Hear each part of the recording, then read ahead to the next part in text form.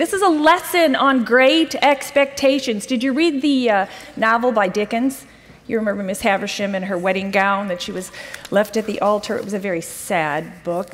But the good thing is this is not a sad study. This is a smiling study. Oh, look at here. We have I have my handy-dandy assistant. Okay, so we have the first 3 habits of an introduction. And you're going to say them to me. What are they? Stop. And I know so many of you want to say stop, look, and listen, don't you? So I crossed it out so you would know you were wrong. No, you're not wrong. You're very right if you're crossing the street. You're not quite right enough, that's a positive spin on it, if what you want to do is cross a threshold into somebody else's life. So smiling is more important than listening right off the bat because a smile, he's got it up there and we're good. You're good? Yeah, we're good. Randall's going to do it. He's going to switch the screen right now. He says, a smile says to somebody, you're welcome. Come in. The water's warm. That's your cue, Randall. The water's warm. There it is. There it is. So, you know, when you hear that, you're like, yes. You know, you're at the edge of a pool, and the first thing I'm thinking is it's going to be freezing. But when somebody's standing out there saying, come on, the water's warm, and I trust them, then I want to come on in. And that's what we're about today. We're about having the mindset of a welcoming person. Now, your attitude has a lot to do with the hopes that you place on a relationship. Are you right? Am I right? Which is why the example that Lorene just gave us, that a son who was looking for an attitude of joy and happiness on the face of his mom and didn't see it, wondered how she was. Is she all right? He was checking on her heart, not on her face. Do you understand that? So out of the overflow of our heart, our face speaks as well as our words. So we're not talking about just turning up the edges of your lips. We're talking about turning up the light inside of you so that it becomes a welcoming place. Now, there are circumstances in which this is more difficult, sometimes on the way to church on Sunday morning with your children. But here's a couple scenarios I want you to imagine. And I want you to show me with your face how you would feel in that circumstance. You're at the DMV. You're standing in line for 3 hours to get your license renewed. And when you reach the clerk, he tells you, sorry, you're in the wrong line. Here's another scenario. You are on your way to your class reunion. You haven't been home for a while, but you just lost your prize job for which you've become kind of famous back in your hometown. And you're carrying 20 extra pounds, and they're not in your suitcase. And the first person you see is that skinny girl that married your boyfriend. You're smiling now, but I know you don't mean it if it were you. Here's the last one. Your neighbor just called. She said she accidentally got your mail and opened it and said she's coming right over because you're going to like what's inside. And now this is a choose your ending scenario. Are you ready? What's inside are either a selection of third-row seats to see Hamilton, a family pass to Disney World, or for Lorene and the rest of you, box seats to see the Cubs cinch the World Series. How do you feel then? How will you feel about greeting your neighbor at the door? What is likely to greet her other than just a hello? And it's going to be a smile. And that smile is going to be a response to your logical expectation that there is something good at the end of this encounter, correct? Which is what we want to do on a basic introduction, of course. If you have a sour face, I might not even come over in the first place. But we're not just talking about the steps of a basic introduction. We're talking about when our own family is walking in the door, when we are getting in the car, getting ready for church, when we are coming up that long, windy driveway on the way into the building. Does our face express an attitude of hope and expectation? I'm going to challenge you, especially those of you who come to this church and at this campus, to make that long walk from the parking lot to the front door where the official greeter stands, to make you an unofficial greeter, one who stops, looks, and sees who else is there and extends an attitude of welcome. Now, this weekend, I had an opportunity to practice just that thing. You can go ahead and switch the next screen. Stop and give us another click. This is the principle behind the habit. When we stop, we say, an effective friend makes another person her priority. This weekend, I stopped my agenda here at home, and I flew out to California where my sister lives, and I was invited to a bat mitzvah because her sister, her child, my niece, is practicing Judaism. So I certainly stopped my regular agenda to do something quite different. And then the next habit, which is look. An effective friend makes another her priority. My sister, in addition to hosting myself, hosted 12 other family members, not all in her home, but all around town. She had to go to the airport. She had to make sure the sheets and beds were clean. She had to make sure the patio was swept off so that in between activities, we could have a comfortable place to be. And so I looked at what I could do for her, and I said, what can I do for you? And I did it. I made her my priority. The last thing that an effective friend does is smile. And in this case, I'm going to use the term hope. An effective friend not only wants what's best for another, but demonstrates a hope in what's best for another. Now, this circumstance was unusual to me. I had not been to a bat mitzvah before. I had only been to a religious service in the Jewish faith back when I was myself a child. I didn't have a lot of experience other than what I read in Scripture, but I had this awesome expectation that what I was going to see there was going to amplify my own faith, and that what I was going to see there was going to show me that all the roots and foundations of Christ have been in existence for all time and are being known by the chosen people of Israel. And I was going to see that. And so I was absolutely looking forward to the opportunity. And I was not disappointed. So here's what a bat mitzvah is for those of you who have not experienced. For a girl, it's called a bat mitzvah. And for a boy, it's called a bar mitzvah. And it is a service or an occasion marking the coming of age of a Jewish youth, crossing the threshold into adulthood. Usually around the age of 13, there will be a ceremony at the temple or the synagogue, and it will mark the date. It's very significant, but it is preceded by a whole lot of study. For 2 years, my niece Ellen had been going to school to learn to read, write, and speak Hebrew.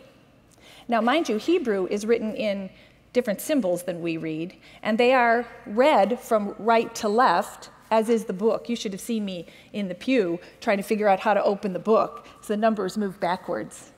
And here was Ellen, after a couple years of intensive study, reading Hebrew from the Hebrew symbols, from the Hebrew characters, from right to left in front of everybody, and pronouncing them with great expertise.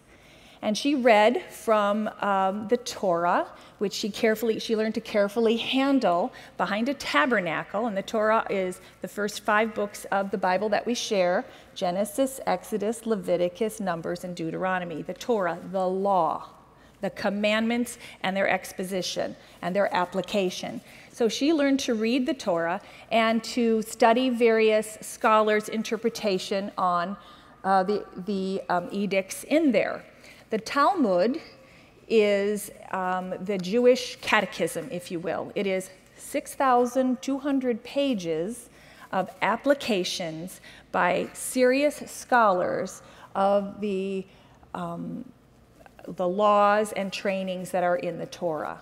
And in the Talmud contains the notion of bat or bar mitzvah, that someone will come of age by getting a certain level of understanding of the Torah. And Ellen indeed did. She not only had an understanding of the Torah, she sang it by memorized musical phrases for about an hour in a beautiful voice, with clarity and with confidence, beside the rabbi and the cantor, who are both clergy in that community. It was very beautiful. I liked it for so many reasons. And scholarship of the Word of God is highly prized among the Jewish people. And I thought the whole time, I not only love this because I'm so proud of Ellen, my sweet niece, but within everything she's saying is a hope in the fulfillment of the words. She's studying the words on a page, and I'm studying the word of life, Jesus himself. I kept nudging both of my daughters on either side of me, and they love that. They love it when I nudge them during church. They said, Mom, I know, which was in and of itself a good thing. I'm not sure how many other people know, because I didn't have big enough elbows to nudge everybody. But it was great. And what was really interesting is the rabbi, who herself was a very warm and engaging woman, was explaining all the parts of this and why they were significant. And she said that in this case, Ellen, whose bat mitzvah fell within a feast period, and the Feast of Sukkot, and you can give us a picture of that if you will. The Feast of Sukkot, or the Feast of Tabernacles or Booths, was going on up until this past Sunday. That is a 7-day celebration in which the Jewish people remember and celebrate what God had done for them when they were escaping Egypt across the Sinai Desert. And during this festival, there is a booth erected, or a tabernacle, or a sukkah, or a sukkah, it's written several different ways, that is according to very specific ordinances in Leviticus 23. You can read about them. You can read about the 5 feasts or the 3 feasts, depending on which portion you're reading of Scripture. This is one of the feasts that Jesus would have absolutely celebrated during his lifetime. So if you want to know how Jesus did things, let's look back at his culture and see what he would have celebrated. And he would have celebrated this feast. In fact, many times in the New Testament, where Jesus is named, where God is named in the person of Jesus, we see him going to and from festival time, to and from obligations in the community of his faith. And this is one.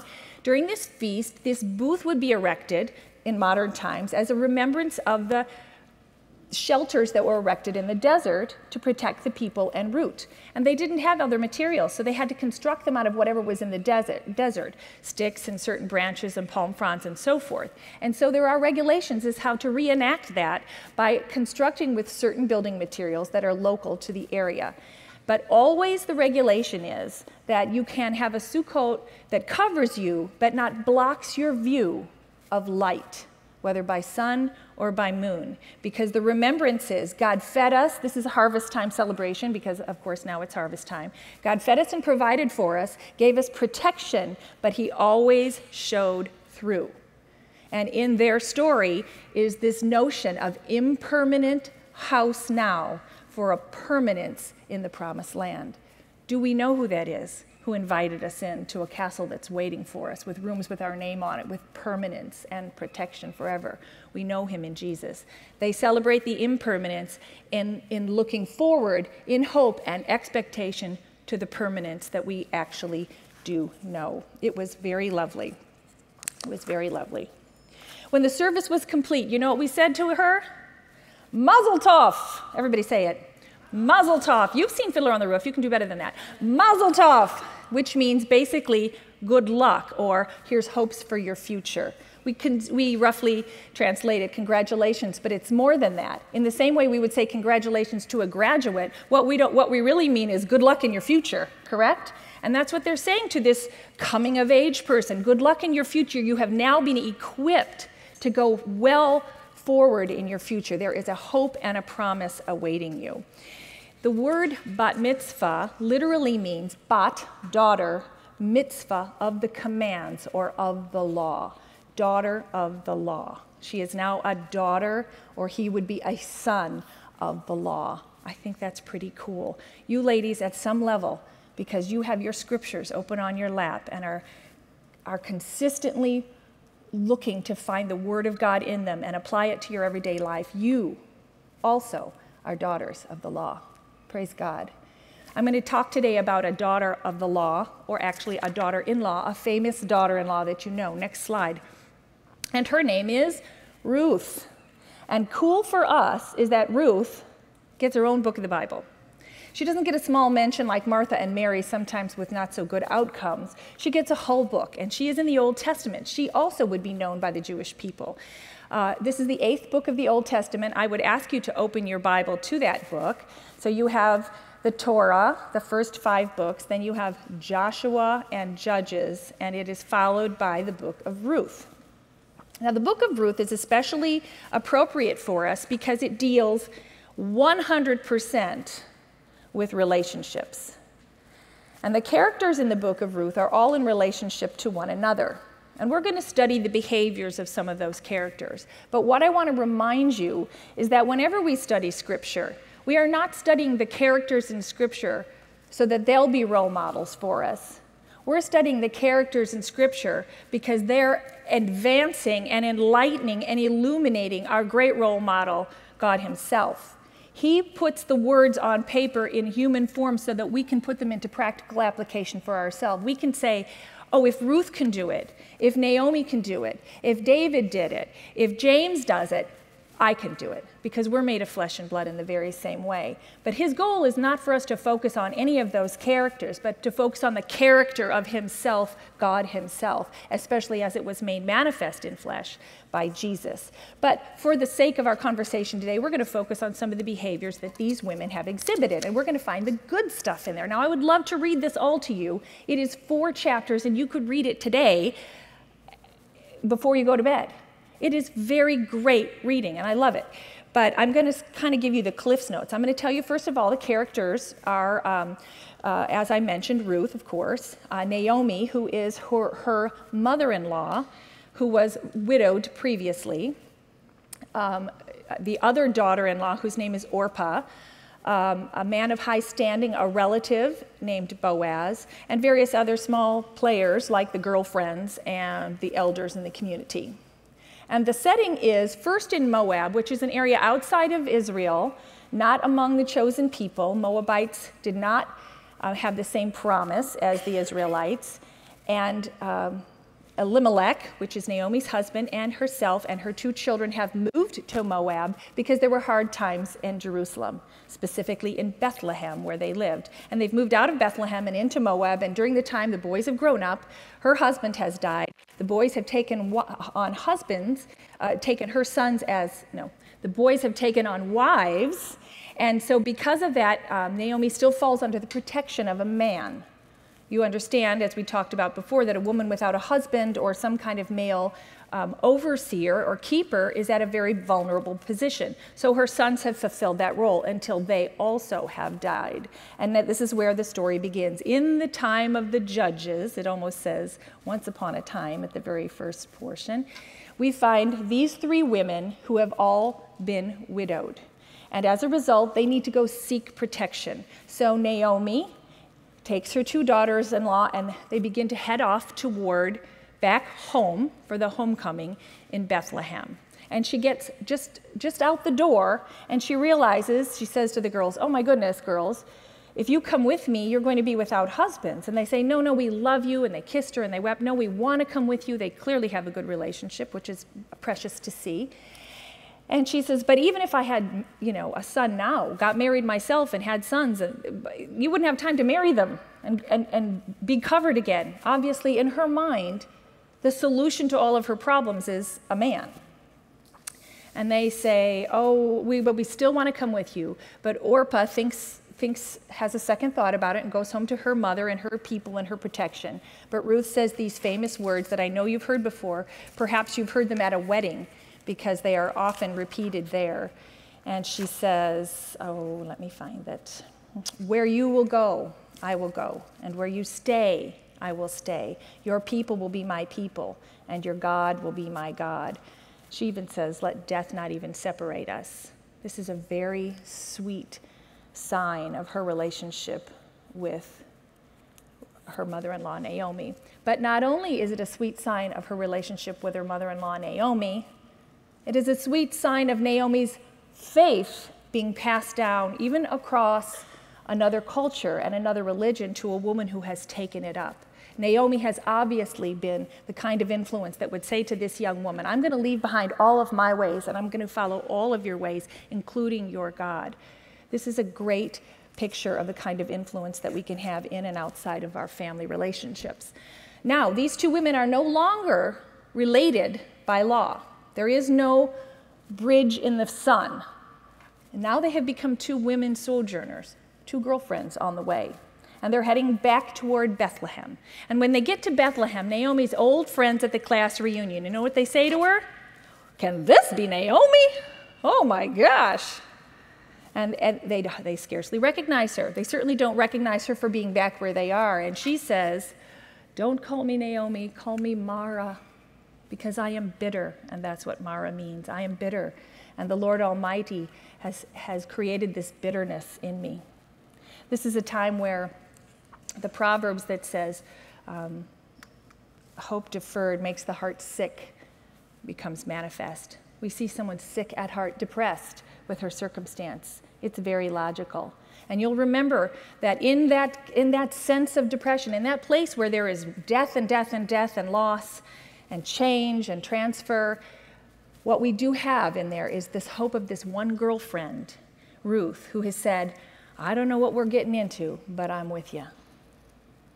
But I'm with you. And in the way she shows this, they get into Bethlehem, and right away Ruth says, I have to provide for my mother-in-law Naomi, so I'm going to go into the fields and I'm going to glean the leftover grain. In this culture, provision for the poor is laid out in that the edges of the field are not harvested. They are left for the poor, and anything that drops on the ground or is left behind by the harvesters is free for the picking. And so, in the town of their family, Ruth goes into a field and begins to glean from the field. And she finds out later that she happens to be in the field of a relative named Boaz. And he's not just any relative. He's a man of good standing. He has farms, he has property, but he also has what it looks to be great respect of the people in the village, especially his crew and his foreman, because when he comes on to all the harvesters, the people that work for him, you know what he says to them? The Lord bless you. The Lord bless you. And you know what they reply? The Lord bless you. We see that there's an interchange here of faith and common standing, that there is a trust between the people. And Boaz, standing there looking out over the field, notices Ruth and says, now who's that? And mind you, Ruth has gone into the field earlier and said, I'm going to glean here with whomever I find favor. And she indeed finds favor from Boaz. And he looks over and sees Ruth gleaning, and he says, who's that girl, and what's her story? And the foremen catch him up to date. This is Naomi's daughter. She's preparing for her. She's providing for her. This is the long story. And he stands in admiration of that. And he invites her over. And he says, you stick with my people, because I've talked to them all, and they're going to protect you. No one's going to touch you or harm you. You stay with my girls. I'll make sure that you have water when you need it. And later on even invites him to her table to dine with him. And she goes back to her mother-in-law, who says, how'd it go today? And she says, turns out I was in the field of Boaz, your relative. And Naomi's eyes perk up, and Mara is in the back seat at this point. She says, this is our kinsman redeemer. He is from our line. He has found favor with you. This is an amazing provision of God. And she says a blessing to him and a blessing about the circumstances. There are many blessings given in this 4 chapters.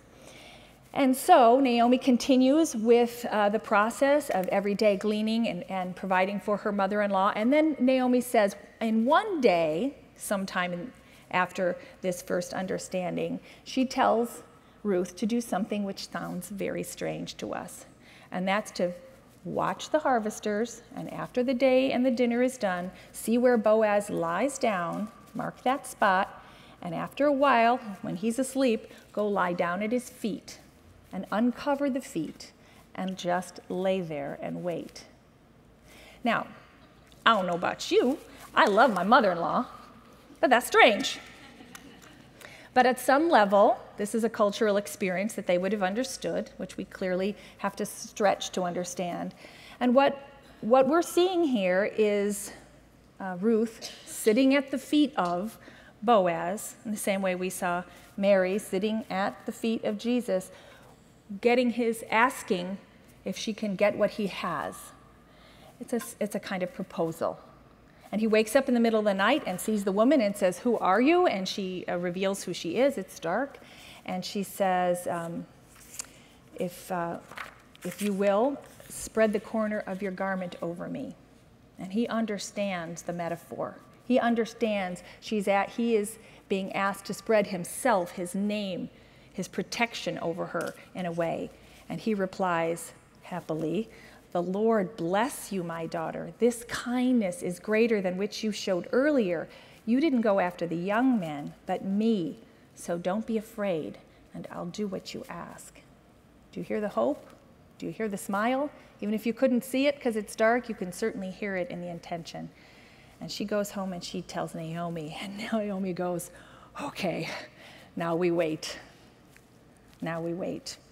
And in chapter 4, we find Boaz doing exactly as he says. He goes to the town elders. He arranges for the legality of this, which there are some complications to. He clears them out of the way. He makes the deal, and then he announces, today you are my witnesses. I have bought Naomi and all the property of Elimelech and have acquired Ruth, Mahlon's widow, her son, as my own wife in order to maintain the name of the dead with his property, so the name will not disappear from among his family or from his own hometown.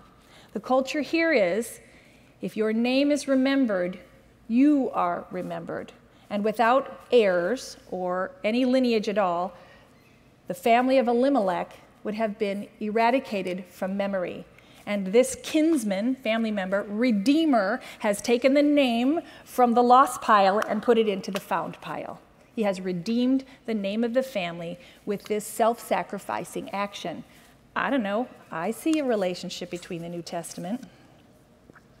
And all of the elders reply this blessing as they've heard this.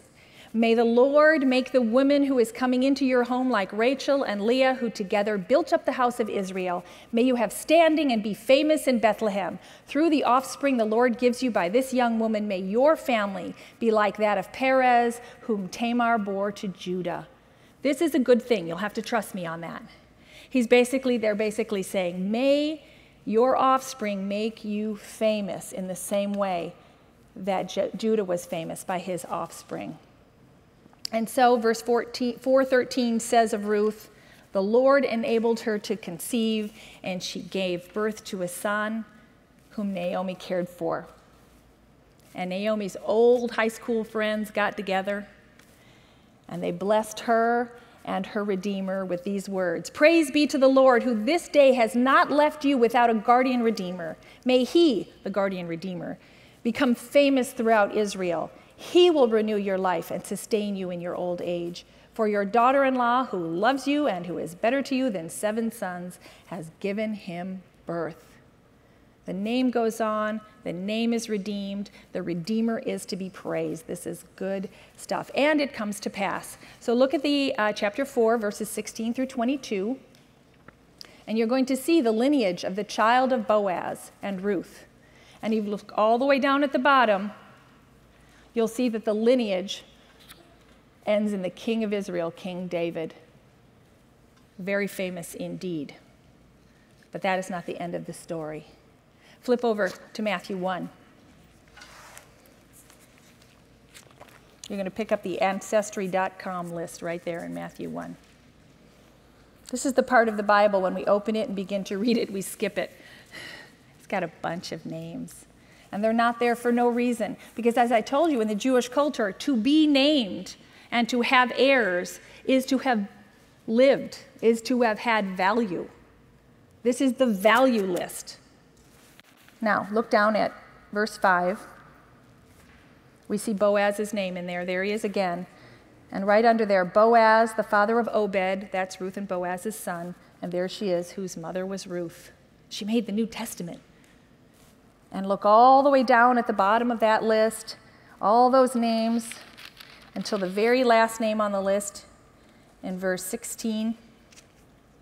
And Jacob, the father of Joseph, the husband of Mary, of whom was born Jesus, who is called Christ.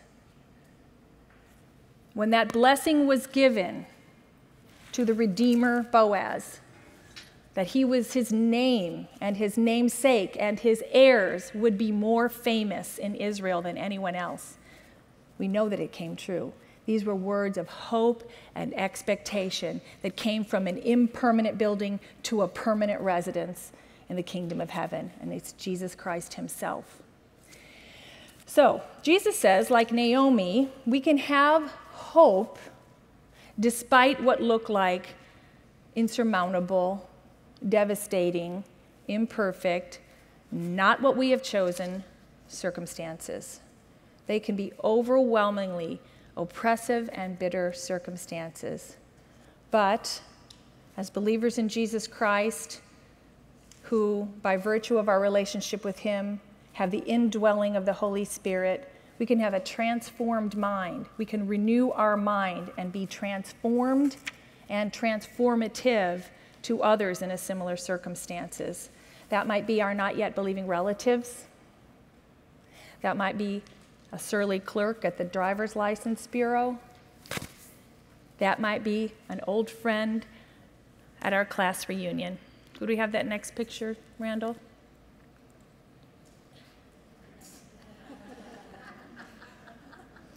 There's our skinny girlfriend, and there we are with our 20-pound baggage. And what do her arms say? From lesson 1, everybody put your arms out. There you are. There you are. That's how we breathe hope into what otherwise would be a bitter circumstance. And it is the essence of setting an expectation for a good relationship. I want you to listen to this song. I heard it last week. And it is a song that reflects not only how we should see others, but how we indeed are seen by Jesus himself. So we'll just close with this song.